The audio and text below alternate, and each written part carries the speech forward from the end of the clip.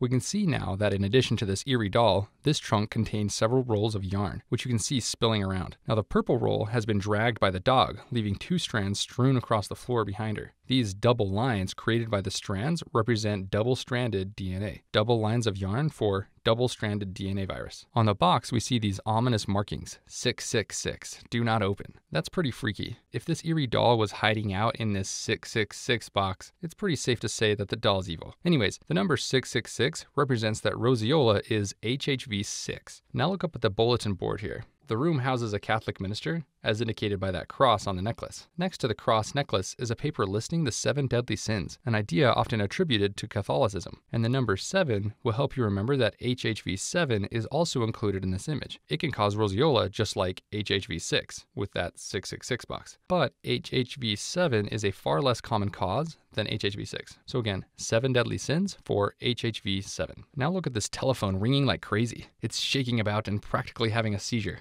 Well, this shaking telephone does, in fact, represent a seizure. Seizures often occur in patients with roseola. So a patient will get a high fever and then they get a seizure, a febrile seizure, followed by a maculopapular rash. In fact, this is generally the order in which symptoms present. You start with the high fever, this induces a seizure, which is also called a febrile seizure or a seizure caused by a high fever. Then a maculopapular rash develops, again starting at the head and traveling to the rest of the body.